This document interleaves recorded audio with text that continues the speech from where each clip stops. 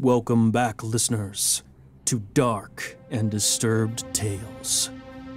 Now, the conclusion to The Replacements, the day they took over.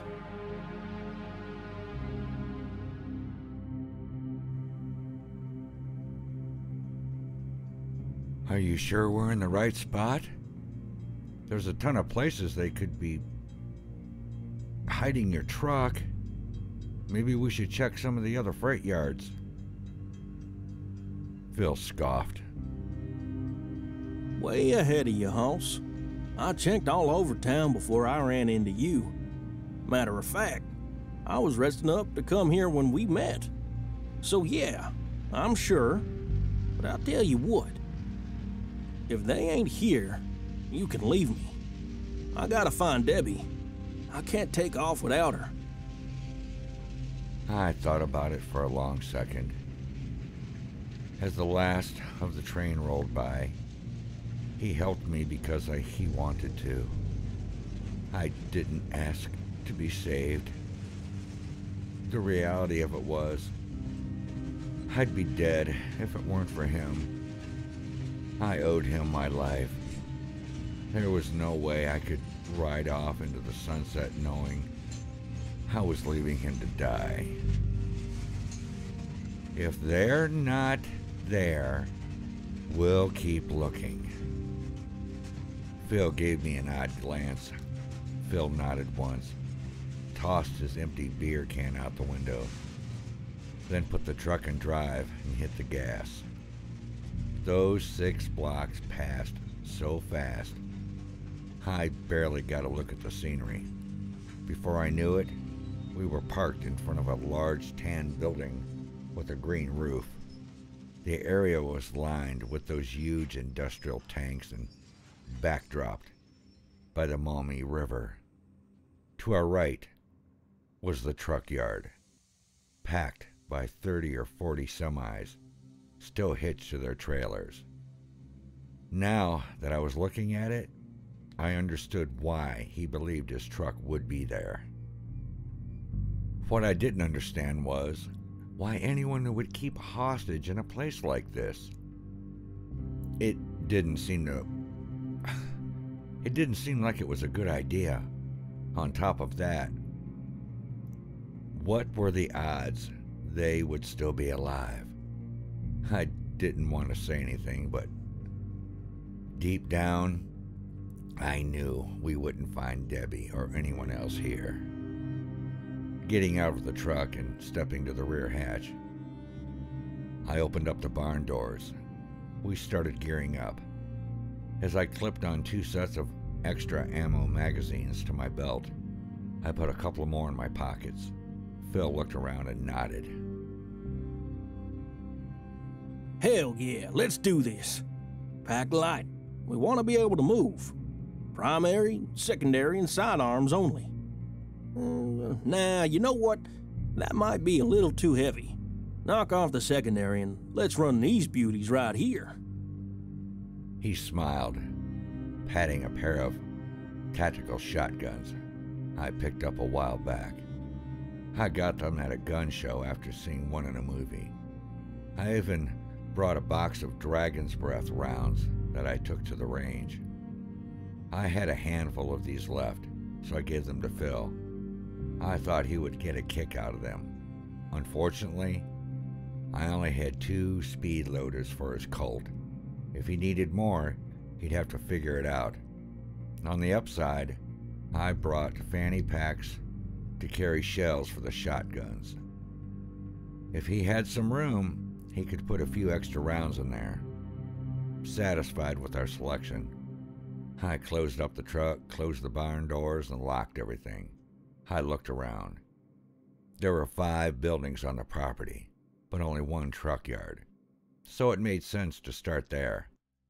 After crossing a small field that separated the buildings from the yard, we came up behind the last 2 trucks in line. They were parked 2 by 2. The first quarter mile or so, then spread out in rows of 5. I couldn't see past them. I couldn't get a good gauge on how far they went. We passed the first 6 rigs without slowing down. It wasn't until we hit the larger section I realized I didn't know what the hell I was looking for. How does it look? In case we split up, I need to know what I'm searching for. Giving me a goofy grin, Phil came closer. She's an 85 Freightliner, FLC 120. All white with a big chrome grille and a blue and yellow stripe running right down the side of her. Her name is Porkchop, and she's the prettiest damn thing I'd ever laid eyes on. You'll know when you see her. He nodded at me like I was supposed to know what the fuck he was talking about, so I just played along. I knew it was white with a blue and yellow stripe. That was good enough for me. To speed things up, we each took a row. If anything went wrong, we would meet in the middle and go from there. The second we split up, I was instantly overwhelmed by that goddamn silence. It was the type of quiet that makes your ears ring. It was completely unnerving. As I crept past the first rig, my mind started playing tricks on me. The sound of footsteps in the gravel behind me caused me to spin around and bring up the gun, but there was no one there. Laughing at myself, I figured I must have been hearing Phil on the next row. When I got to the third truck, another sound stopped me in my tracks. It was a wheezing, raspy groan that instantly triggered flashbacks of Clyde dying in the street. Moving cautiously, I stepped around the front of the rig and peered into the gap between the third and the fourth trucks. At first glance, I couldn't see anything. It took a second for my eyes to adjust, but when they did, something came rushing towards me. It was low to the ground and moving fast. I backpedaled, bringing up the shotgun as I caught sight of it. It was a twisted mashup of mismatched body parts and ran on all fours. I didn't get a good look at its face, but from what I could tell, it had a metallic skull, partially covered with rotting flesh. Hands shaking and heart pounding, I took aim, fired, and I missed.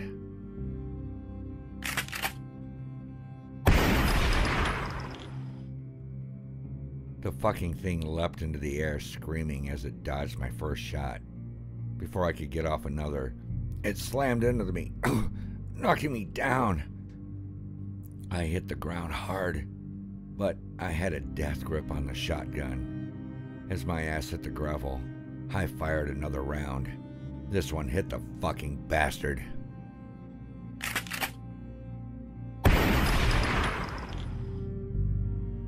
Lucky shot or not, that shot knocked the fucker back a few steps and gave me a chance to scramble away. Unfortunately, I didn't get back on my feet before it was coming at me again. Kicking up dust as it closed in, the thing screamed and launched itself at me.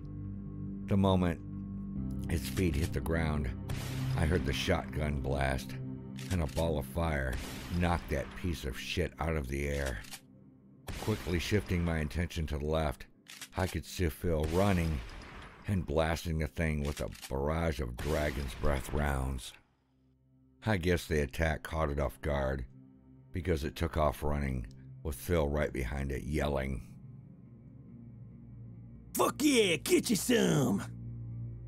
as he kept dumping rounds into the fucking thing.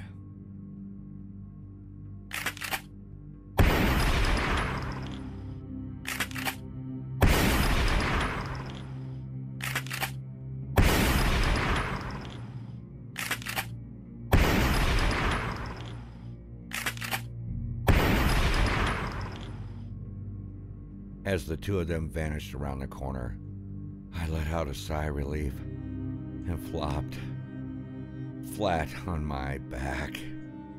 I laid there listening to Phil, who was apparently having the time of his life. Meanwhile, I was pretty sure I shit myself. When the shooting stopped, I got to my feet and dusted myself off, and after a few seconds, Phil came racing around the corner yelling, "Go, go, go!" As he sprinted past me, I looked back in time to see 4 or 5 of those things turning the corner. No questions asked. I turned and took off running as those things started screaming. We cut through 3 rows before the second set of screamers cut us off. We were running out of time. They had us trapped. The rig in front of us had a gap between the cab and its load. If we moved fast enough, we could climb up and have the high ground on the trailers. Nudging Phil, I pointed, then got busy climbing. I guess he got the message because he followed me. Now the drones had to climb up to us. The narrow walkway became a kill zone. I emptied my shotgun into the crowd while Phil reloaded his. When mine went dry, he stepped up and took the other. That created a natural rhythm between us, and we continued that way until there were no drones left standing.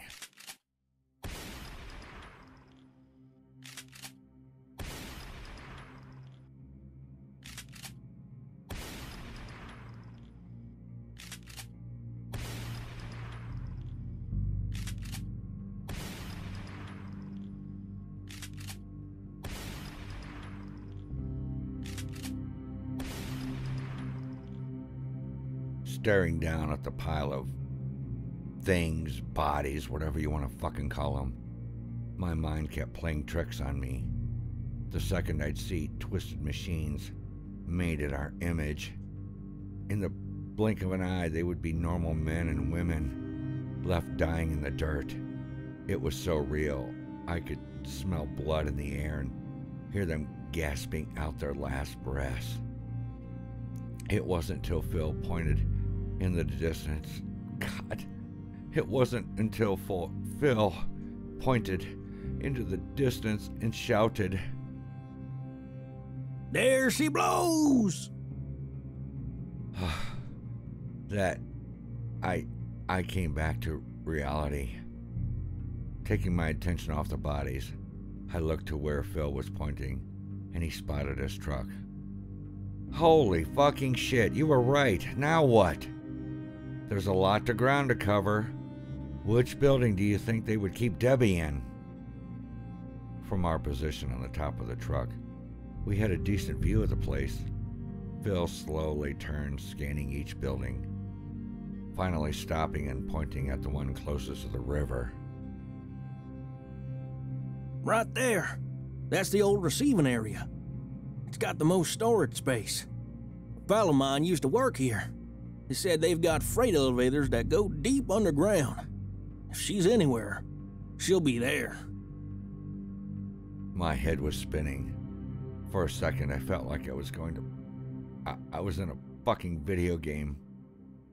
We just gunned down a bunch of fucking twisted android robots. And now we're talking about storming an underground lair? This is fucking nuts. God.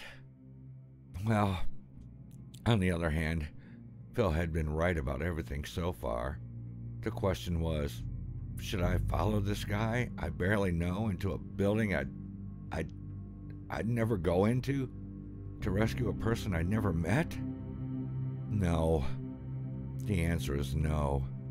I shouldn't do any of this fucking shit. But what was I going to do? Yeah, I was. The truth is, having a goal was the only thing keeping me from losing my mind. If it wasn't for Phil and his quest, I would have given up a long time ago. Nodding in agreement, I reloaded, Then we climbed down and got moving. The path we were taking ran by Buddy, so I thought it would be a good idea to grab more ammo. Unfortunately, things didn't work out that way. My Suburban and everything in it was gone. I'd seen it from the top of the rig, but somewhere between climbing down and cutting through the truck maze, it had vanished.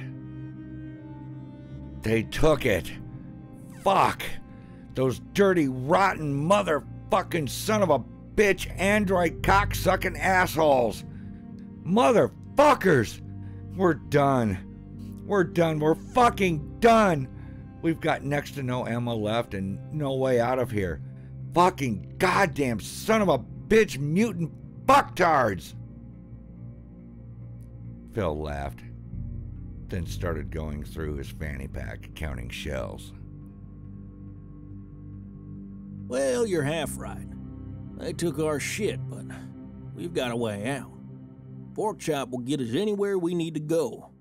Now all we gotta do is grab Debbie and hit the road. What if she's not in there, or worse? What if she is fucking one of them? Use your goddamn head, asshole. We gotta get the fuck out of here.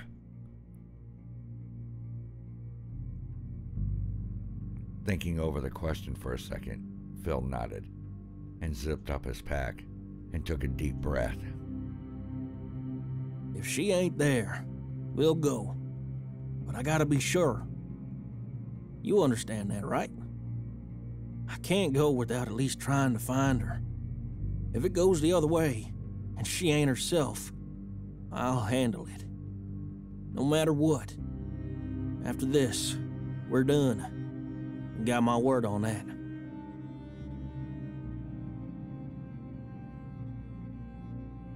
He was right. I did understand.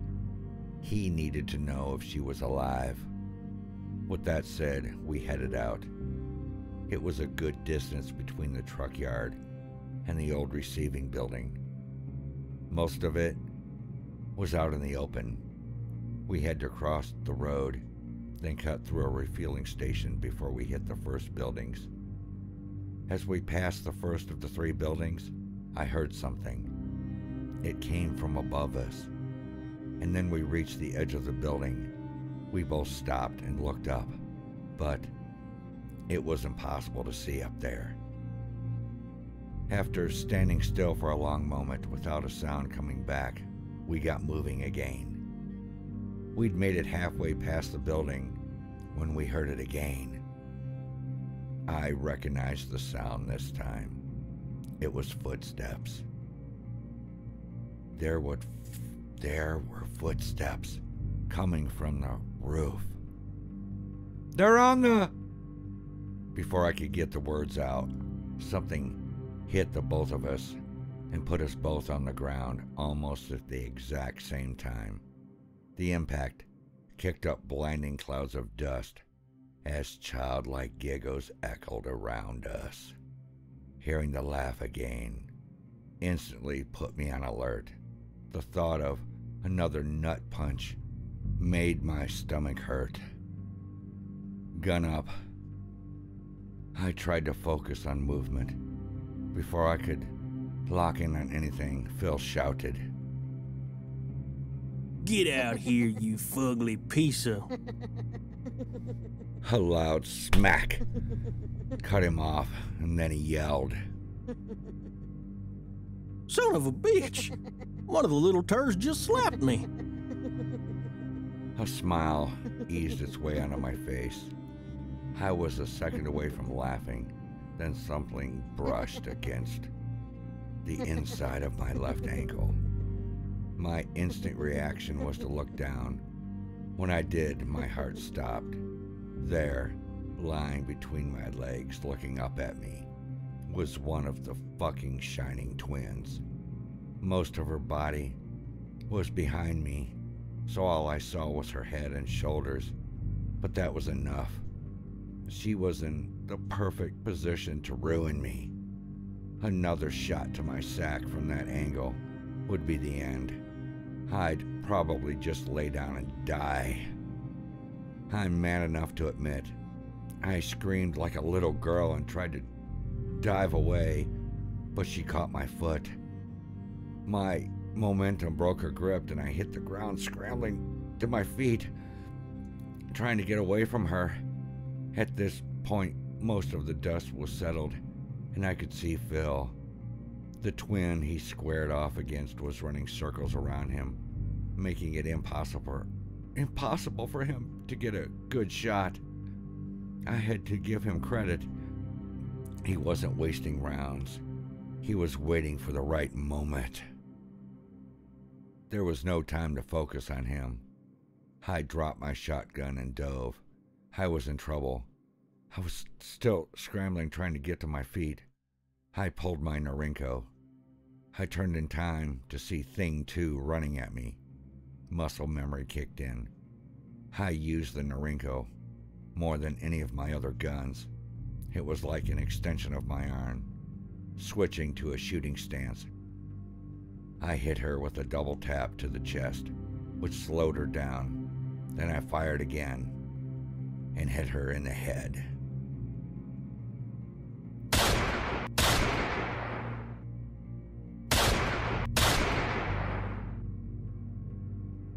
It was hands down the coolest thing I'd ever done, and I felt fucking horrible for doing it.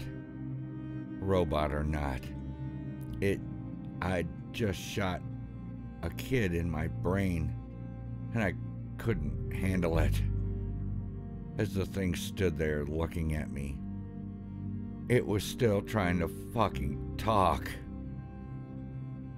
I got a boo. Boo. Jesus fucking Christ. It was a fucking little Simpal Cindy. Oh my fucking God. Then the goddamn thing toppled over and fell on the ground. Phil eventually walked over to me. I was standing there looking at the damn little thing I shot as it laid on the ground. And he looked at the girl and chuckled. Fucking Grady's. Hell yeah, you got one. Damn toasters are tough. I blew that thing's legs off and it still got away. I'm surprised that pea shooter you're packing popped her top like that. I was pretty sure she'd be knee-deep in your shit chute by now. Nice shooting. I could hear what he was saying, and I knew I should respond, but my mouth wouldn't form the words.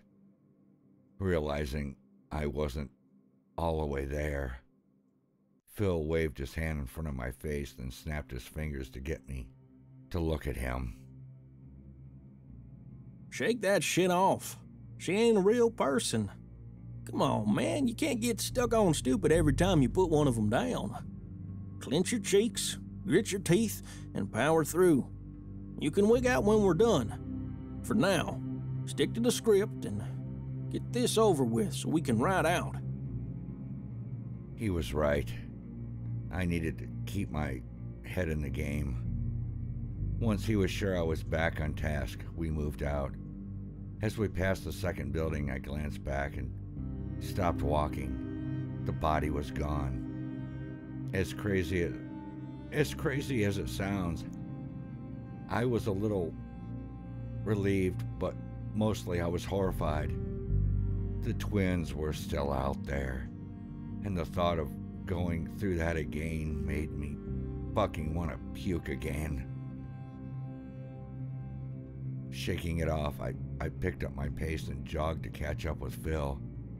When I told him about it, he just shrugged it off and said, it didn't matter. We weren't here to exterminate them. We were here for Debbie and his truck. Looking at it that way put my mind at ease for some reason, and before I knew it, we were at the old receiving building. Sadly, my moment of relaxation didn't last long. The second we stepped through those doors, I was right back where I started. The place was old and run down. Everything was covered in dust. Despite that, I was more nervous now than I was when we were outside. Everything around this building felt wrong. All I wanted to do was get the fucking hell out of there. The first part of the building was an office space with a break room, a couple of restrooms, and the lobby. Nothing spectacular, but as we made our way through, I realized the lights were still on. The lights didn't necessarily mean anything, but it struck me as odd that a building no one was using had power. When we got to the freight elevators, everything was still okay. We got in and saw the control panel. It was brand new without a speck of dust on it. As a matter of fact, the entire elevator looked like it had been recently cleaned. I looked at the control panel and then at Phil and shook my head. This is a horrible fucking idea. We shouldn't do this. While reaching out to hit the button, Phil looked at me and said, What's this? The control panel had a level on it that said sub-level 47. I just didn't know what to say. This was a fucking horrible idea. We should not be doing this, because this is... Attention, attention, breach in Sector 005, anomaly number 37, has been detected in Zone 47, Section B. All units converge to Section B to detain and capture the human. Anomaly number 37 must be taken alive for study and processing. Anomaly number 37 is hostile and well armed. Category 5. Proceed with caution. Repeat. Anomaly number 37 is extremely hostile. Category 5. An alarm and announcement started to blare, interrupting me, and the elevator started to move. Any thoughts I had about turning back flew right out the window as we descended into the bowels of the building. Breathing heavily and backing away from the door, I checked my weapons and then closed my eyes and tried to calm down. Concentrating on breathing and relaxing wasn't easy, but between the alarm and the movement of the elevator, it was nearly impossible. Just when I thought I had it under control, the elevator came to a stop. When the doors opened, my world slipped into slow motion. The thunderous sound of my heart racing turned the alarms into a background noise. Ahead of us was a wide hallway lined with aquariums. With a serious expression, Phil turned to me and spoke in a low voice, snapping me out of it. Stay here. Keep this door open till I find something to put in the way. We gotta make sure this thing doesn't close up on us and leave us while we're looking around. Without waiting for a response, he stepped out and took off. Once he disappeared around the corner, I stood in the doorway and zoned out, staring at the tanks. They were alive with all sorts of exotic fish I had never seen before. There was something almost hypnotic about them. I'm not sure how long I stood there before I caught a glimpse of movement further down the corridor. I was just about... I was just a flash. It was just a flash, but I could have sworn saw a cat zip by one of the tanks.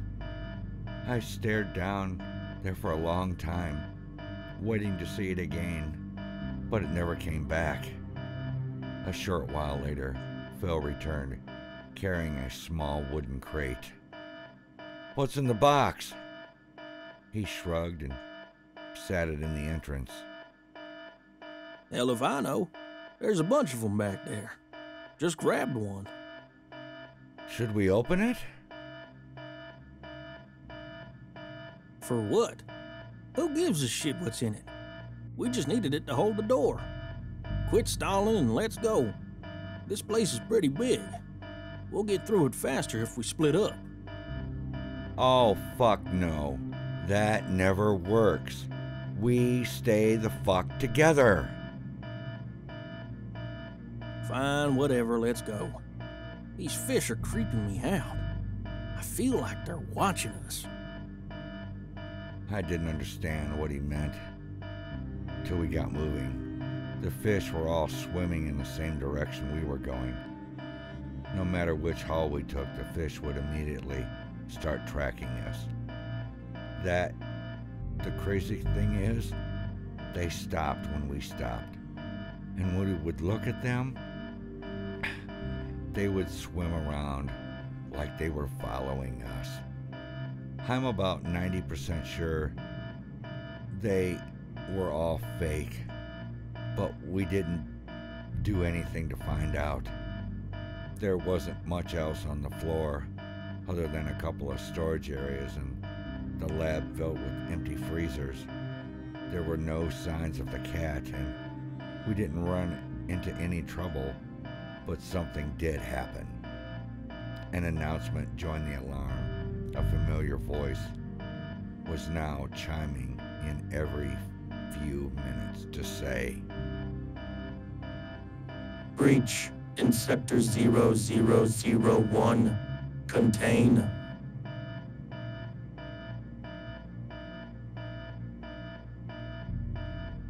"Breach in Sector 0001. Contain." It was unnerving, but I recognized that voice, but I just couldn't place it.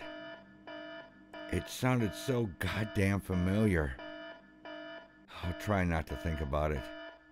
We went back to the elevator and headed to the next floor. The trip from the lobby to the first stop hadn't taken long, but for some reason, getting to the next level was taking a while. After a minute or so, I was starting to wonder how deep we were going. I remember reading at the top, sub-level 47. What was this place for? Why does it go so fucking deep underground?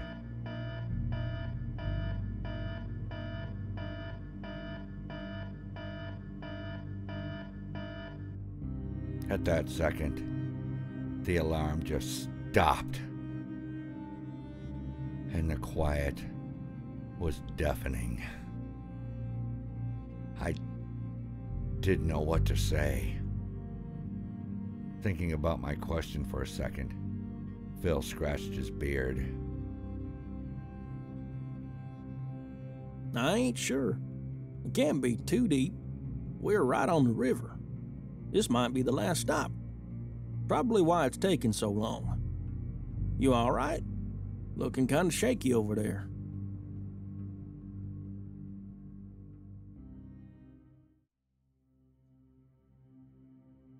I almost laughed at the question. Am I all right? Fuck no, I'm not all right. Are you? Why isn't any of this bothering you? Look at what we're doing. Normal people don't do this type of fucking shit. This is goddamn insane. We should not be here. Phil stood there looking at me for a long second, then raised an eyebrow and smirked. You're right and wrong at the same damn time. This ain't normal, and yeah, it is insane. It's fucking nuts. But I tell you, The ding of the bell cut him off as the elevator finally came to a stop. Bringing his gun up and stepping back, he grumbled. We'll talk later. As the door started to open, following his lead, I stepped back and got ready. Nothing could have prepared me for what I was about to see. The room was massive. To the right, there was a section marked 01101. There was a 3-story structure with no windows and a ramp leading to a set of roll-up doors. Across from it, there was an area with no markings, but there were racks that went from the floor to ceiling. Each rack held large white containers that were stored like books on a shelf. There had to be hundreds of them.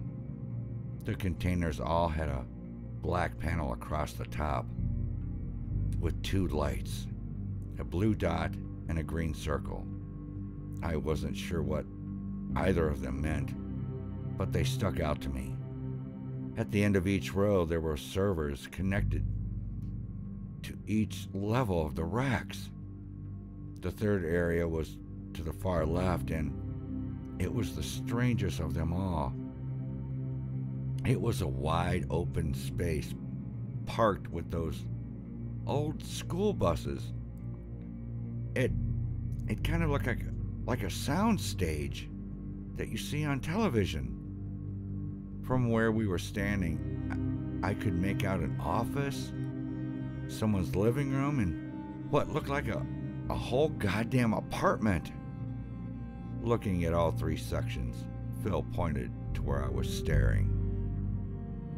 You check that section, and I'll hit the middle one. We'll meet back here and do the last one together. I already know what you're gonna say, but we don't have time. We gotta split up so we can speed through this. If you need me, holler. I'll come running. Same goes the other way. If you hear me yelling, I'll ass over to wherever I'm at. My section's a little smaller than yours, so if I finish first, I'll come find you. Giving me a quick nod, he jogged off towards the racks before I could say anything. As he disappeared down the first row, I took a deep breath and got moving. The closer I got to my section, the more I realized this was a bad choice. There were dozens of sets. Some of them were huge. There was no way I'd get through all of them alone. The first set I came to was the office I seen from the elevator. The part of it that grabbed my attention had been the windows. The view was of Las Vegas, and it was moving. The windows were actually just screens playing what looked like a live feed. If it weren't for the fact that I could turn around and see where I really was, it would have seemed like I was really in Vegas. Out of the first 3, this was the biggest set. It was also the most detailed.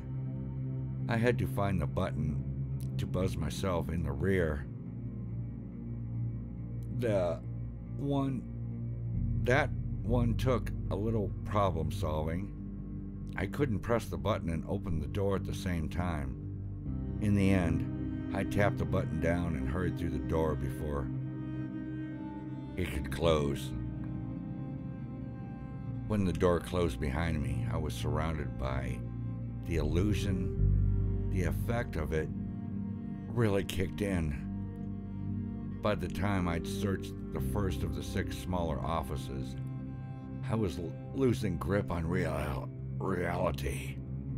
I caught myself watching birds fly past the window and occasionally glancing down at traffic on the street. At one point, I actually stopped to watch some of the ladies crossing the street, talking amongst themselves. Trying very hard to shake it off, I got back on track and cleared the next 2 offices without stopping. As I stepped out into the hall, The sound of a door opening to my right made my heart jump. I quickly raised the Norinco. I turned and took aim at the first thing I saw and froze. A man wearing a white polo shirt and tan slacks walked by carrying a stack of papers. I guess he didn't notice me because he casually strolled to the copy machine and started loading up. Also at that moment, I thought I had heard a cat.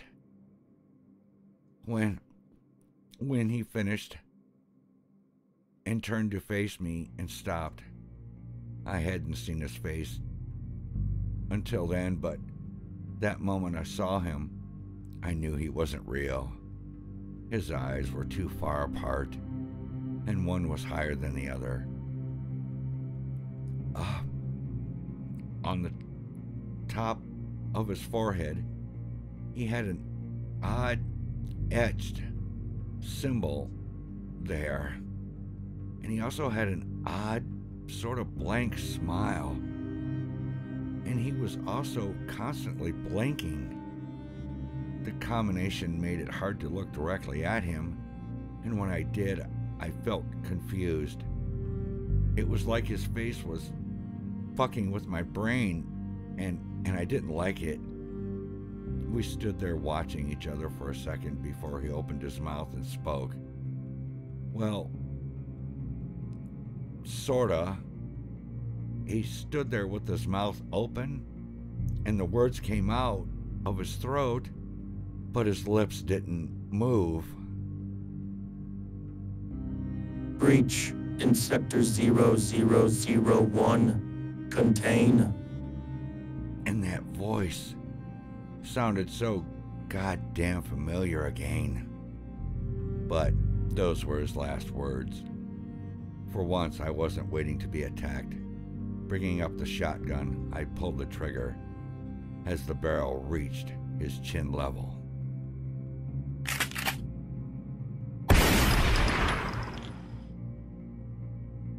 At that point-blank range, it was instant devastation. The blast obliterated his head. The now mostly headless drone smoked. No sound came from it. Its arms flailing for a moment. Then it dropped to its knees and fell on its back. There was an odd moment of silence while I stood there staring at it. That overwhelming surge of emotions I'd felt after shooting my first drone was gone. It had been replaced by a twisted combination of joy and fear. I was happy to be alive, but scared shitless when I thought about what might happen next. Trying my best to stay calm, I finished searching the set and moved on. The next few sets were small. I didn't have to go in to see there was nothing there. Picking up the pace, I hurried through, quickly scanning over the smaller sets till I came to one that stopped me in my tracks. I just couldn't fucking believe what I was seeing. It was brick on brick, down to the last damn detail. My house. They even had my Suburban sitting in the driveway. Of course, all of the guns and supplies were gone, but it was still there. Smiling, I hurried over to the driver's side and winced when I saw that there was no dent in the door. The window wasn't damaged. As I reached out to touch it, movement in the window of my house caught my attention. Without thinking, I brought up the gun and turned to face my house. As soon as I focused on the window, my heart dropped. My Popo, my cat, was sitting in the window, looking at me. Seeing him made me realize I hadn't checked on him since all this shit started. I was so excited to see him. I rushed to the front door and went inside. They hadn't missed a single detail. It even smelled like my house. I was so amazed by it all. I stood there a while, and Mr. Poe purred and was brushing against my leg. I was so happy to see him. I reached down and scooped him up and went over and took a seat on my sofa, laughing and playing with my baby. I got lost in the moment till it dawned on me. None of this was real. If none of this was real, then this cat in my lap must be. But before I could finish my thought, a voice startled me from behind. "What are you doing in my house?" Grabbing my gun and getting up fast as I could, I turned to see I was standing in my living room, staring at a warped version of myself. It had all my features, but they were slightly off, and its skin looked waxy. I almost in a panic. Then it locked eyes with me and stepped back.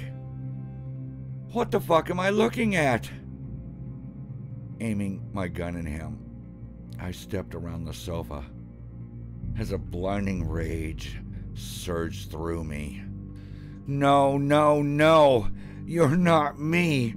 You're not me! Calm down! Calm down! Don't do anything crazy! We can work this out!" As those words left his mouth, it swatted the barrel of the gun away and punched me in the face.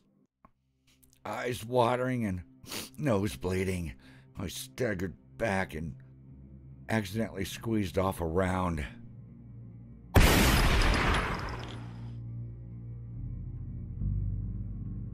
The recoil from the blast threw me off balance, practically turning me away from the thing in front of me. Thankfully, I managed to stay upright and my vision cleared.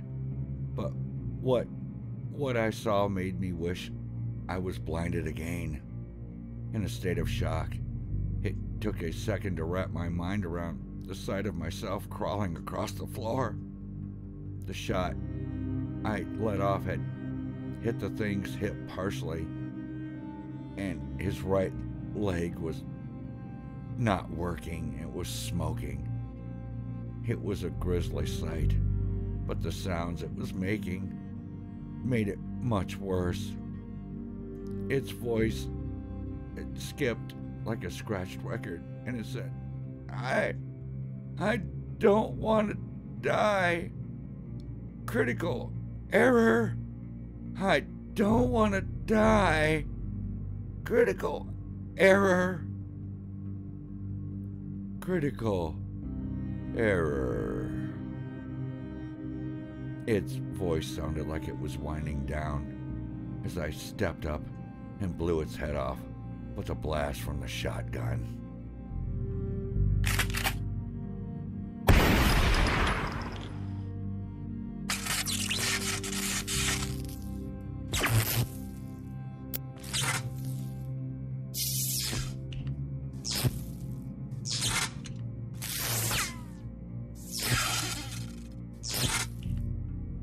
Rather than standing there staring at it, I staggered back off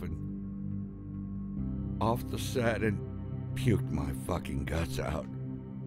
When I finished, I started crying. I couldn't help it. The trauma of murdering myself was too much. Legs wobbly and weak, I took a seat on the porch and tried to pull myself together. I'm not sure why, but that moment, I realized the alarm was off. And the silence, that goddamn creepy silence from the beginning. But in the distance, I could hear Phil's gunshots. For whatever reason, that combination seemed to bring me back to the task at hand. Wiping tears from my eyes, I grabbed my shotgun and started replacing the rounds I'd spent. As I slipped in the second shell, a high-pitched growl of an angry cat caught my attention. Looking up from what I was doing, I could see Mr. Poe standing a few feet away from me in full attack mode. I never saw him like that, and it sent a chill through me. Trying not to make any sudden moves, I slowly got to my feet, praying he didn't come at me. Once I was standing, things went from bad to worse. Another growl from behind me caused me to glance back over my shoulder and do a double take. There was a second. Mr. Poe was coming towards me. If that wasn't bad enough, a third hopped up on my Suburban and hissed. Oh, fuck me. Don't do it. Please, just go away. I can't. The one behind me launched itself into the air, but I managed to dodge out of the way. As it landed, the others came racing at me. I couldn't shoot these... I couldn't shoot these cats. I knew they were robots, but I just couldn't do it. I ran. They were coming from everywhere. One turned. 2, 3, 10 of them. Oh my God, there was at least a dozen. I wasn't fast enough to outrun them. They clawed and bit me till I was left with no choice. I had to defend myself. They were on me in a heartbeat. I thrashed around, kicking some and swatting others, till I was able to get off a shot.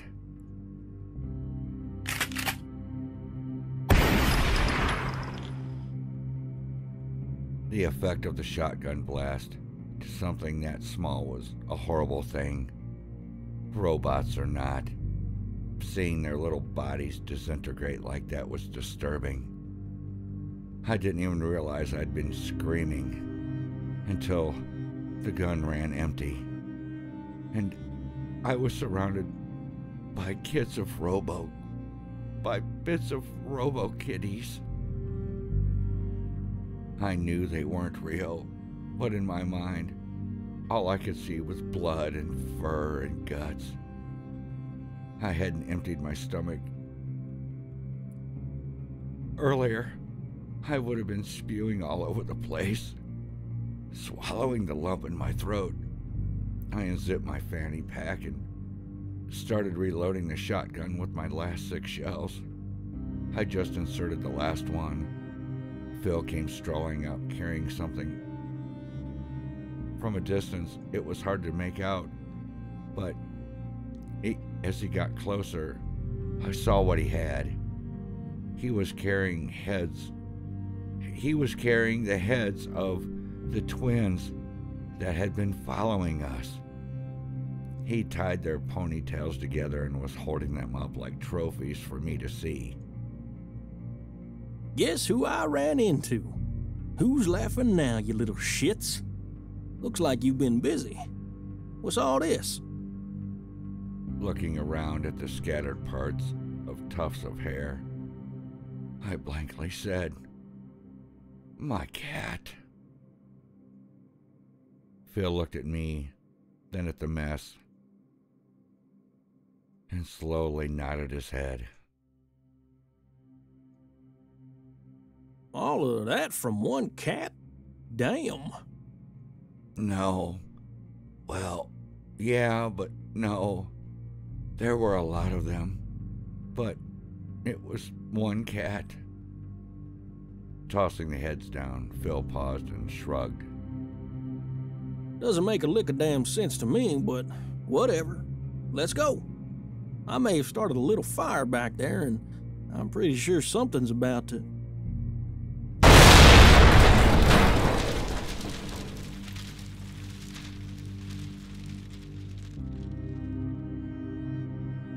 do that.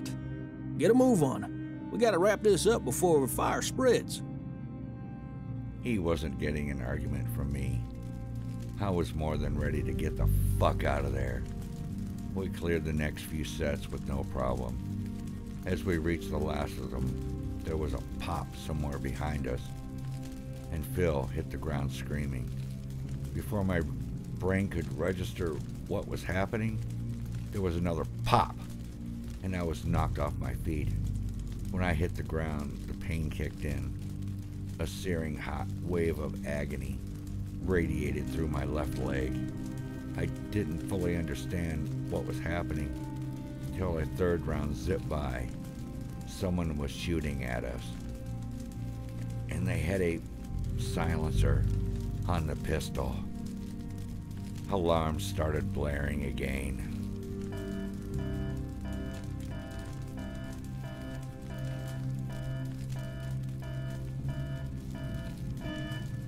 This time, the pistol shots were much louder. We could feel them whizzing past us.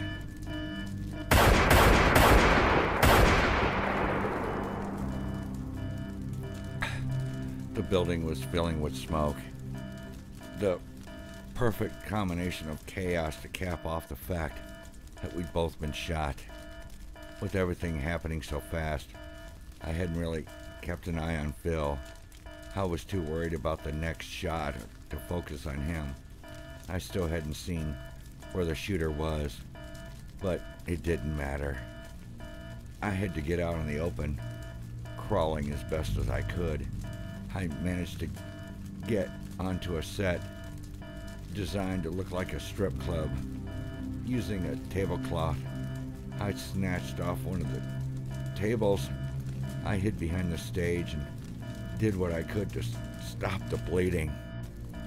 I just finished tying off my leg when the sound of footsteps caught my attention. From where I was hiding, I could see a small section of the hallway. The second I focused on it, a figure stepped into the opening and looked directly at me. It was her, the woman from the gas station. My moment of recognition was cut off when she brought up the rifle she was holding in one hand and a pistol in the other. She fired the pistol. The bullet took a chunk out of one of the speakers, and I was able to scramble away before she got off a second shot. I couldn't tell which was worse, the fact that she had guns or that she wasn't saying anything. In the movies, the bad guys always give a speech while they're tracking someone down. A part of me wished she'd say something just to break the tension. Pain from the hole in my leg was making it hard to get around. I crawled past the DJ's booth and was near the edge of the set when she fired another shot. This one grazed my shoulder and clipped my left ear as it zipped by. Adrenaline and fear made one hell of a painkiller.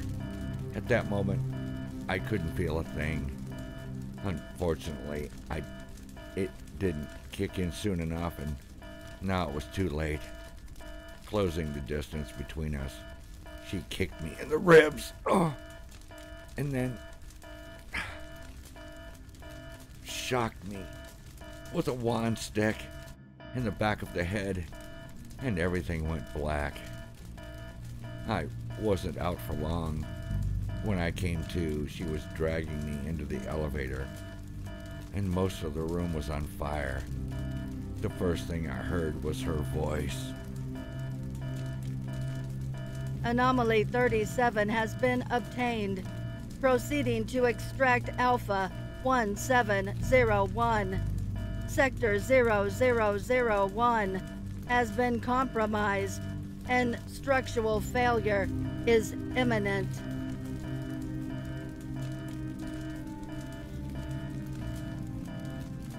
God, there was something so familiar about her voice. I knew I had heard it somewhere before. Blinking a few times, I glanced up at her in time to see a shotgun blast knock her off her feet. Still groggy and in a shitload of pain, I slowly turned my head and focused on a dark shape coming towards us. I didn't realize who it was till I heard him say, Damn, I thought I was jacked up. You look like shit. It was Phil. He had what looked like a bloody pillow duct taped to his side, and he was pale as a ghost. If I didn't feel like I was dying, I would have laughed. I managed to smirk, but it was quickly canceled out by the robot tackling him as the elevator door slid shut. It took everything in me to get to my knees and press the button to reopen them, but when they did, I was met by flames, and both of them were gone. There wasn't much I could do. Stepping off of that elevator would have been certain death. I tried calling his name, but the roar of the fire and the rolling black smoke told me it was pointless. I kept the doors open as long as I could, but the heat was overwhelming. I was left with no choice. I closed the doors and pressed the button. Using the handrail, I struggled to get to my feet and stood against the back wall. I had no idea what was waiting for me. For all I knew, there would be an army of those fucking goddamn androids ready to tear me apart. Pulling the pistol and thumbing off the safety, I closed my eyes till the bell dinged on the top floor. When the doors opened, so did my eyes, and to my surprise, there was no one there.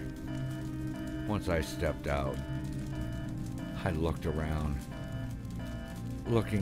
overlooking the river. It was so close, I could smell the water. I was almost to the exit when a small explosion rocked the building, and the thick black smoke filled the lobby. And it was followed by another. It was hard to see, even harder to breathe, but I hobbled my way through it. When I burst through the doors, and the rush of fresh air almost made me gasp. I'd maybe taken 4 or 5 steps before another explosion.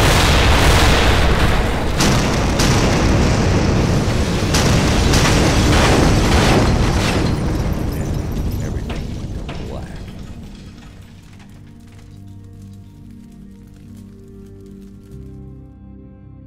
I don't know how long I was out, but when I came to, the police and paramedics were everywhere. When I tried to bring my hand up to rub my eyes, my arm stopped. I was handcuffed to the stretcher. Before I could ask any questions, one of the EMTs shouted, "He's awake!" Then slapped an oxygen mask on me. Once they had me loaded into an ambulance, they injected me with something for the pain, and we were off. Whatever they gave me, it kicked in quick. All I could do was lay there listening to the radio. Unfortunately, the guy driving was a Max Truth fan.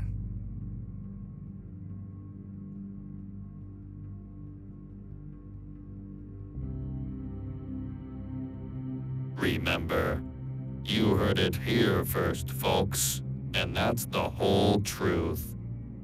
The madman that's terrorized our town for the last 48 hours has been apprehended. For legal reasons, I can't disclose this scumbag's name at this time. But I can say, the hunt is over. Here's what we know so far. There are 5, count 'em, 5 victims and 2 massive fires attributed to this piece of human filth. I, for one, hope they put him in the deepest, darkest hole they can find and throw away the key. We'll keep you updated at maxtruth.com. We also have exclusive footage from the crime scenes that you won't find anywhere else. As usual, it's free, because the truth shouldn't cost a thing. We'll be right back after this short break.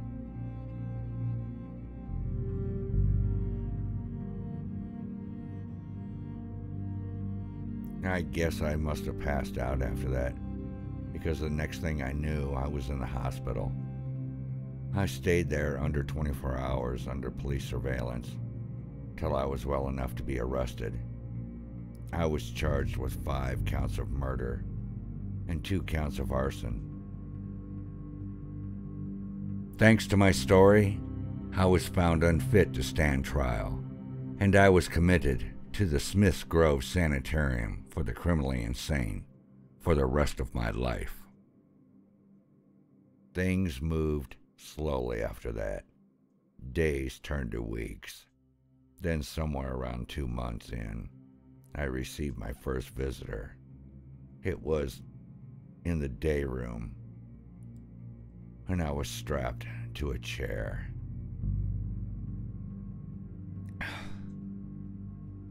I was shocked. My family had turned their backs on me, and I didn't have a lot of friends, so I had no clue who it would be. After waiting about 10 minutes, the door opened, and Phil walked in. I was so happy to see him. I almost jumped out of my seat, but I realized I couldn't because I was handcuffed to the chair. Holy shit! You're alive! You gotta get me out of here! You gotta tell them what happened!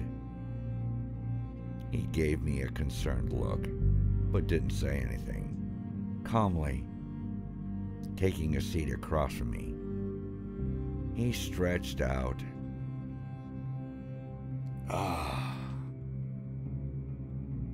Petted and combed his neatly trimmed beard, then dusted some lint off of his sleeve.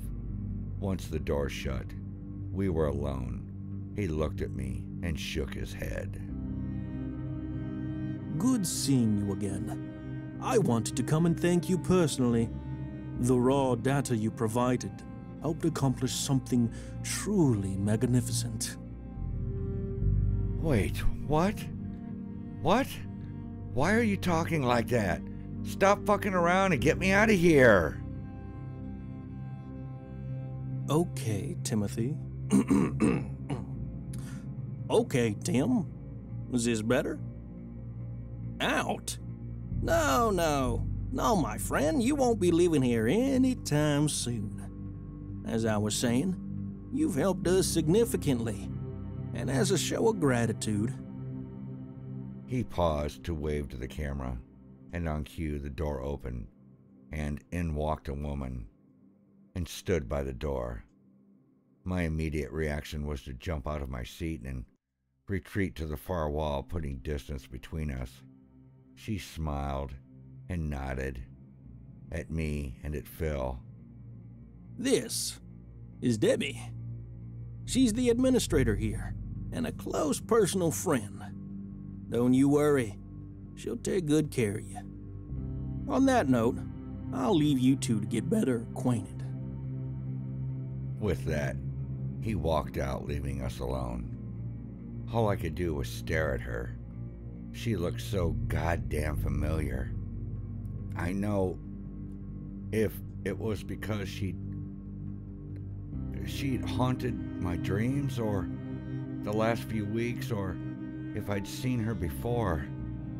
My mind was overwhelmed with questions, but all I managed to say was, Who are you? I've heard your voice before.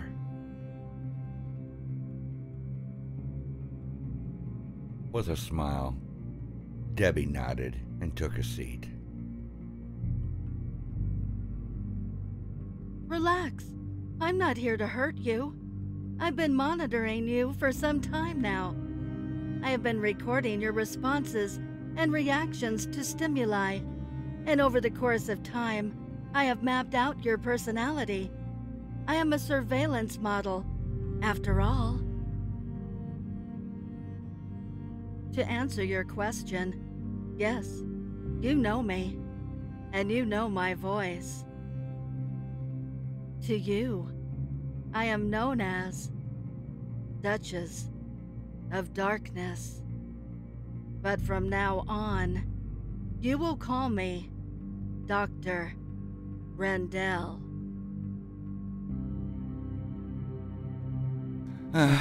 No, I couldn't believe it. No! I just can't believe it. No! No!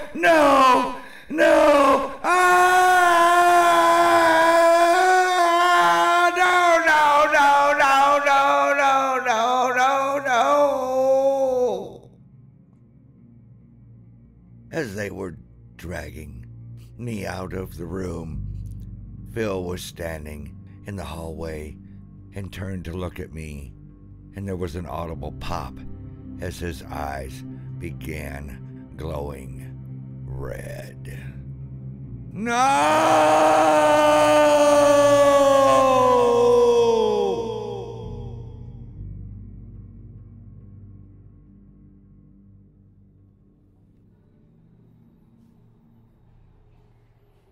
Well now, it looks like Tim has reached the end of the line. What will he do now? Only time will tell. It makes me wonder if my friends and co-workers and family are what they appear to be. I'll have to give that some further thought. In the meantime, I want to thank you for joining me here at Dark and Disturbed Tales. I am your host, Steve. Oh, what the hell? I am trying to get this afterward done for Beatlesfanize and someone is interrupting me.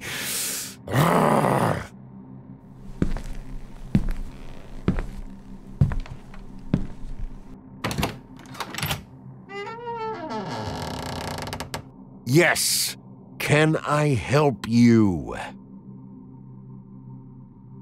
Mr. Steve Taylor, your replacement is being prepared.